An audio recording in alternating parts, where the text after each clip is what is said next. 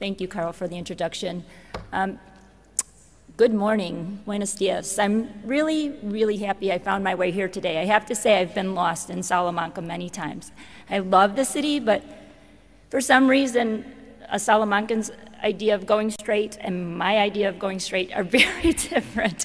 Some of it has to do with my sense of direction. Some of it has to do with the beautiful architecture because I'm always looking up and can't find my way back. But in any event, I am both very humbled and very proud to be speaking among such a committed and inspiring group of people. Over the last few days, I've been moved to tears several times by the presentations. And I have to say, though, today my presentation is a bit utilitarian, so I hope you don't boo me. But maybe you'll be relieved that you won't be crying today. In addition to being the Director of Strategic Initiatives for the Forest Preserves of Cook County, I am also on the Executive Committee of Chicago Wilderness. Chicago Wilderness is a regional alliance of organizations that work to restore and protect nature and to improve the quality of life for all who live in our metropolitan region by protecting the lands and waters that we all depend upon.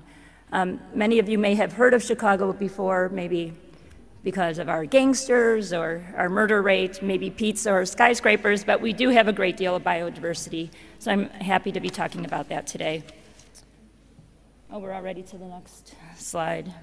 The Greater Chicago region is one of several large metropolitan areas known as megaregions. These megaregions are where most of the U.S. population's growth will take place. And by 2050, we expect 80% of the population to be living in these regions. You could see them listed on this slide. They're the Texas Triangle, Florida, Southern California, Northern California, and the Chicago Great Lakes region. As our nation works to protect biodiversity and enhance quality of life, there is no doubt that these urban centers are critical to the success of conservation efforts. Alliances like Chicago Wilderness make sense in these regions, which are ecologically, organizationally, and politically complex.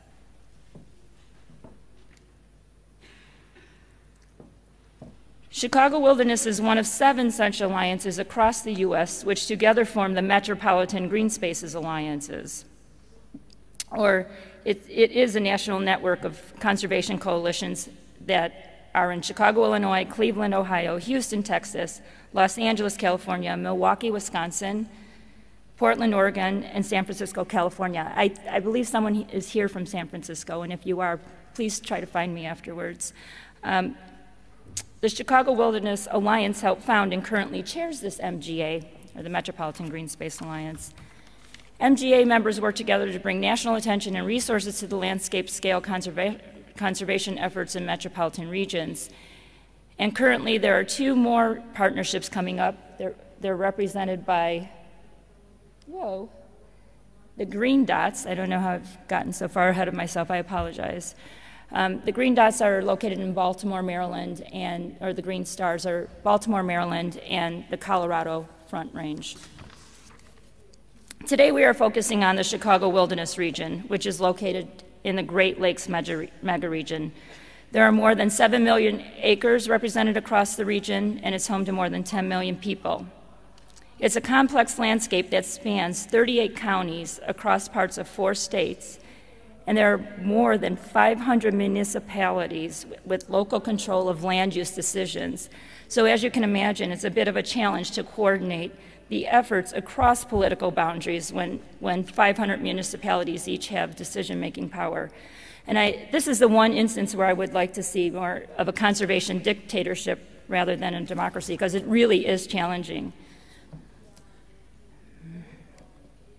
Now, in addition, the Chicago Wilderness area has a vast array of different kinds of habitat types. We have prairies and wetlands and oak woodlands and savannas, rivers, dunes, and lakes.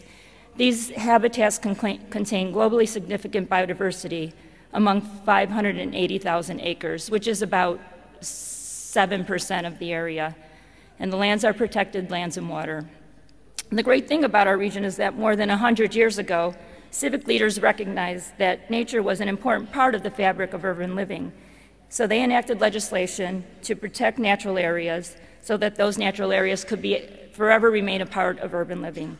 They knew that our regions would grow astronomically in the coming years, and realized that people who live in concrete jungles needed a place to go for health reasons, for respite from the stresses of daily living, which Julie and Alex made a great account of. Well, that was a bit about the place we call Chicago Wilderness, and now I want to talk a bit about the coalition. This list is a list from the Lincoln Land Institute of elements that make an effective coalition. Chicago Wilderness is a big 314-member organization, and it works from the bottom up. And for effective coalitions, you need a catalyst to get together. And in our case, the catalyst was that a government institutionalized mandate prevented everyone from doing more restoration work. So a group got together to alleviate that issue. A regional fit of the problem with stakeholders' interest is particularly important in these complicated metro landscape. You need diverse leadership as well to get buy-in, and diverse representation to come up with innovative ideas. And the governance structure has to be based on the culture of the area that you're working in. In Chicago, the bottom-up model is necessary. In other parts of our nation, it's not necessarily all that important. We have a regional strategy that we can all get behind, and it's beyond the scope of what any one entity can do. We have structured processes for facilitating learning, and we learn from our work and apply that learning to our ongoing work. And we have the disciplines and the capacity to implement the actions of our strategies. So our coalition has a broad array of people who have different backgrounds and in education and science and faith-based groups, and all of them work together to help come up with solutions. Not everything is a positive about having a coalition, though.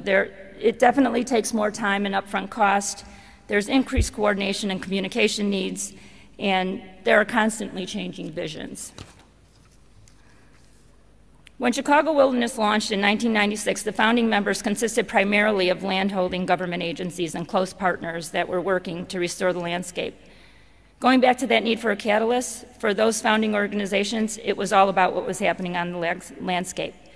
At that time, when we came together, there were between 200,000 and 300,000 acres of protected lands that were under threat from habitat fragmentation, poorly planned development, changes in hydrology, invasive species, lack of natural processes like fire. And the big thing was the public didn't understand, and they had no support for conservation. In general, there were few people. So the early conversations were very much about bringing together the right partners to get started and to really understand the region's problem so that we could come up with the strategy to solve the problem. Ultimately, the 34 founding members changed the way conservation is done in our region. This is a look at a life cycle model of how a collective organization grows over time. As it grows and develops, it's moving up a slope of engagement and growth, and you're moving towards sustainability. Some organizations may move up that line, and after completing whatever it is that they were working on, they may dissolve and go away. Or they may lose momentum because they aren't able to be strategic or clear in what brought them together, or they may not be well organized and begin to fall apart. The slope shows Chicago Wilderness's growth. We launched and attracted some new resources to the region in the form of federal funding. This federal funding was funding that wouldn't have gone to any of the other organizations that were involved in Chicago Wilderness. So money is really nice to keep a coalition going. CW's founders were excellent leaders, and they borrowed their early structure from the World Conservation Union, or IUCN, and it fit very well. They fostered a culture of collaboration, and they focused exclusively on the mission and not on the organizational structure. They developed a clear and transparent re-granting process for the federal funding. The members developed some shared tools like the Atlas of Biodiversity and the Biodiversity Recovery Plan, and our report card on the health of the region's natural areas. All of these things are things that no individual agency would have done alone. It was necessary to have the coalition in order to develop these tools. We developed organizational capacity by incorporating the Chicago Wilderness Trust, which is a nonprofit arm of Chicago Wilderness to manage the private funds that we brought in. We brought in corporate partners, and we titled them the Corporate Council. They are active in the Executive Council of Chicago Wilderness, and they also contribute to the support of Chicago Wilderness. And along this continuum, in 2009, we started taking member contributions as well.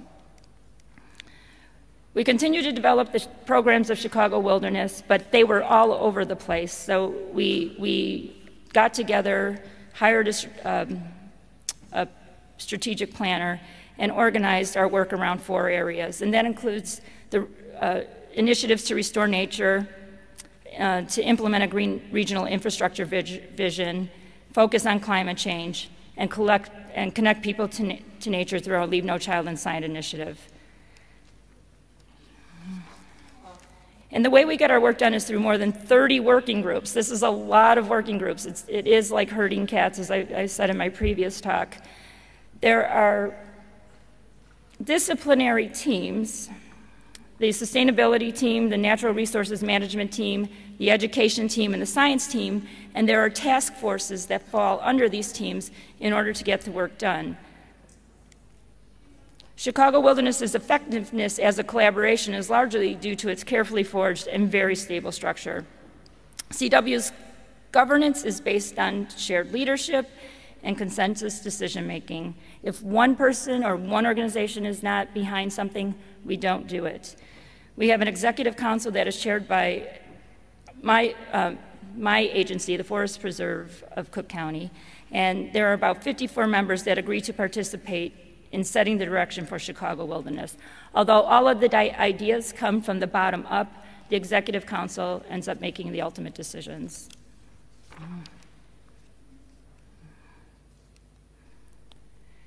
In terms of our enduring impact, it's about implementing our regional biodiversity recovery plan. This recovery plan was adopted by the elected boards of many of the government agencies that are part of Chicago Wilderness, and we look to this plan to give us justification for some of the work that we do that might be controversial, like herbiciding invasive species or culling deer.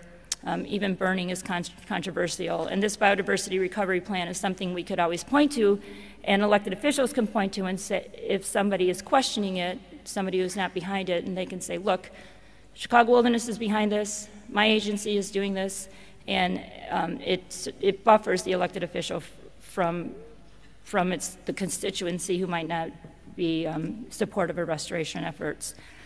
But when we're asked what the problem is that we're trying to solve, as if there is just one problem, CW's response is public understanding and support for stewarding our natural heritage for future generations.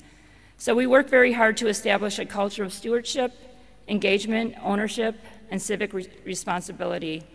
Our members engage thousands and thousands of volunteers as citizen scientists who do frog, butterfly, and plant monitoring, and we have volunteer stewards who actually oversee restoration sites, and they manage volunteers who report to them.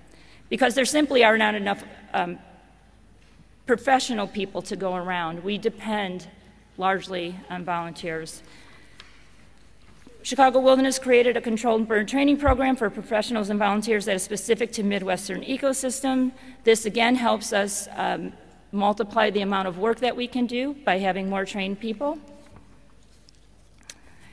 And this is our vision for the region. Our regional vision serves as a foundation for the metropolitan planning agencies, and that's new. Planning agencies never really thought about green infrastructure until Chicago Wilderness came into the picture. This vision is our collective effort to get beyond our current 580,000 acres that we're protecting. We want to get up to 1.4 million acres that is represented in this plan. The circled areas on the slide are large landscapes of regional biodiversity significance that serve as strategic conservation hubs for which our green infrastructure vision strives to connect via corridors and buffer zones around these areas. This is just a slide of how the vision has changed over time, and I'm going to be talking more about this on October 9th, which is more of a workshop.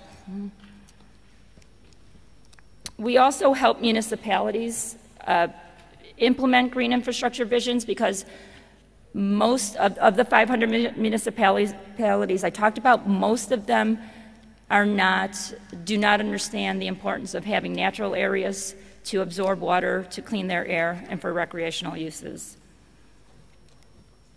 There are many actions that sustain. My time is up. Okay, so if you want to hear more about this, come to the talk on October 9th, because I will be talking about more of the details of this and how the coalition actually works. And on behalf of all 314 Chicago Wilderness members, thank you for your kind attention. I look forward to learning more. And just in conclusion, this is a model that can be used and I hope can be replicated and has been replicated across the U.S. So thank you for your time.